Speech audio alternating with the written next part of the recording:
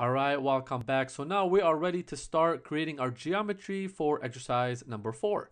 So this is our complete part, like I said before. So we need to come over here to the top left and create a new document. And as always, whatever machine type you're using last, it's what's going to default for the new document as the mill default. We're going to be doing milling anyway, so we're going to keep this the same over here. Now I'm going to open up my Mastercam flowchart that I've created and I've shared with you in the DVD. Like I said, print one of those out and have that in front of you at all times, especially if you're new to Mastercam. So remember what I've said before about selecting the machine type and then creating your geometry or solid or importing a part second. Now the only thing I really wanted to mention is that these two go parallel. So you can actually select your machine type or create the geometry. There's nothing wrong with doing any of these first, as long as you do them together, okay? But the rest of them need to be in one after the next. So this will be the second thing that you do, third and fourth, and follow the flow chart just like I have it and just like I have it shared with you. All right. So I'm going to minimize the flow chart real quick and get started. So I'm going to open up the drawing real quick to go over it. But again, I always recommend please go over and print this out, have it in front of you as I'm going over this exercise, so you're not always going back and forth in your screen. Now, unless you have two monitors, that's going to help you obviously, but for most people, please print one out and have it in front of you and follow along. So real quick, what I'm going to be doing is I'm looking at this part and I saw that there's radiuses over here and all of my dimensions go off of these radiuses, which are the 0.5 radius over here that I have them on both sides, and which is 1.5 inches from this point. And then also it is, I know the height of that is 4 inches.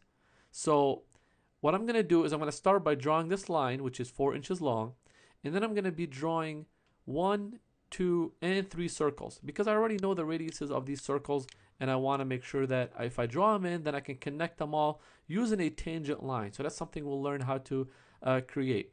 So I'm going to draw this radius 0.5, 1, 2, and then 1.25 radius circle over here by knowing the location. Okay, so obviously this one is going to be negative 0.15 in X and 4 inches in Y. Okay, remember, because I'm starting this point being my origin, so I need to basically dimension everything or locate everything from that origin.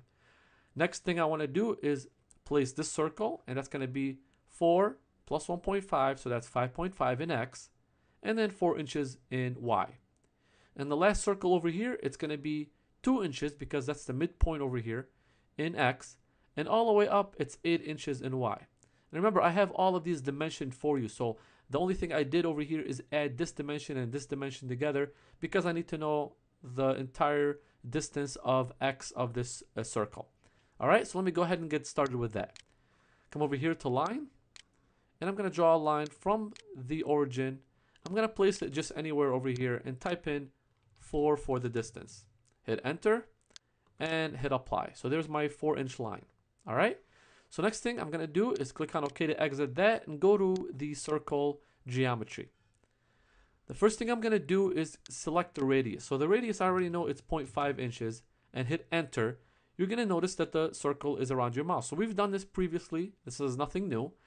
And now I'm going to place it. So I'm going to place it at negative 1.5 in X, 4 in Y, and 0 in Z, and hit enter.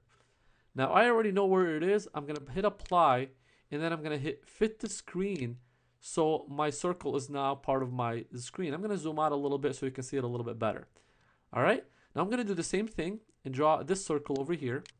So again, it's going to be a 0.5 inch radius. Hit enter, and there's your circle right there around your mouse. And then again, it's going to be 5.5 in X, 4 in Y, and 0 in Z, and hit enter again. And there's your circle. I'm going to hit apply to accept it. And the last one is going to be 1.25. Okay, I'm going to hit enter, and there you go. That's your big circle. It's going to be up top. And in X, that's going to be 2. Tab. In Y, that's going to be 8. Tab. And Z is going to be 0. Hit enter, and there's your last circle. Hit apply and hit OK. So now I want to connect these circles. Okay, so the way to connect them, come over here and select line. But what you want to do is make sure that tangent over here is selected. So that allows the line to be tangent on the circle and not just selected on a certain point of the circle, but tangent from circle to circle. And also what I'm going to do is come over here under the configuration, and make sure under the auto cursor settings, disable all and only enable tangent and endpoint. So that allows my line to connect by tangent. From basically, if it's circle to circle, it's only going to be tangent to each other. And then also because I need to connect the circle to the line, which has an endpoint, that's why I need the endpoints over here. Okay, so that allows the line to snap only in tangent and endpoints. Select OK, and let's go ahead and create those. So select line over here. There you go, there's my line, and all I have to do is come over here and select the circle. Make sure you don't see a little square around the circle when you do that, and there's your first one. I'm going to come over here and just come close to the circle. As you can see, when you rotate your mouse around it, you're going to notice that it just keeps following you. Now if it does that, just make sure you rotate your mouse around to the other side. There you go, to flip it around, and there you go. Just come close to the circle and snap it onto it. If you come too close to the circle, it starts to create points. As you can see, that little square right there, that's a point, which is horizontal straight from the origin of that circle. So you don't want to do that. Just come close to the circle. There you go. And then bring it close to the circle. But remember, if it does snap like that and you want it the other way, just move your mouse to closer to that edge over there, and it will change direction. Come close to the second circle and snap it right there. Hit apply, and then last but not least, this circle, again, I'm going to move it to this side and snap it onto this endpoint.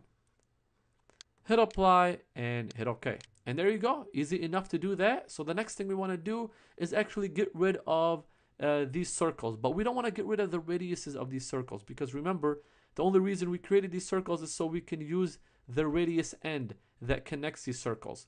And because that's the way we have them defined in our drawing, is by the center. The distance between this point and this point is all by the center of that radius. So now we need to get rid of this circle basically for every single one of those, leaving the radiuses on here, and I'll show you how to do that. Okay, so to trim these circles, come over here under the trim option, trim break extend, select it, and then make sure you select the right here divide/delete. Okay, so that allows you to basically pick certain areas of geometries that are separated by the other connected geometries, and allows you to cut them. So the ones that you see that are black, both black and white dashes, are the ones that if you select, it will delete. So go ahead and select the top one over here and the bottom end over here. And as you can see, the radius is still there, and that's exactly what you want. Go ahead and do that for both of the other geometries. So there you go. This one, you're able to delete the whole thing. And then at the top over here, make sure you select there. And as you can see, there's still a little piece over here. Make sure you select it. And there you go. It deletes all of the geometry, leaving the radiuses for you. So the next thing you want to do is actually offset this entire area by 0.2. If you go back to your drawing, I'm going to open it up real quick. There's a line over here that is offset by 0.2. So we need to create that same exact geometry that we have all around, offset by 0.2. And we're going to learn this feature right now. So go ahead and select OK over here to exit the trim. And come over here and select Xform offset contour. Select it, and then select this entire chain right here. And select OK. And as you can see, that's already going to give you that pink area where it's offsetting to. Now, I already have a distance of 0.2 over here, and that's exactly what I want. I want to offset it by 0.2. That's because I already created it. Now you have the option of moving, copying, joining two areas, and creating a slot as well. You also have the option of doing it in both the distance and the width, and an angle as well. And you can also reverse the chain. All right, and then you can double reverse it. The pink area is where it is copying to. All right, so reverse it back.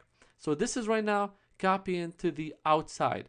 I don't want that. I want it to copy it to the inside. So you want to make sure to reverse this until you see it going towards the inside right there. That's exactly what you want. Make sure it is 0.2, and then hit OK.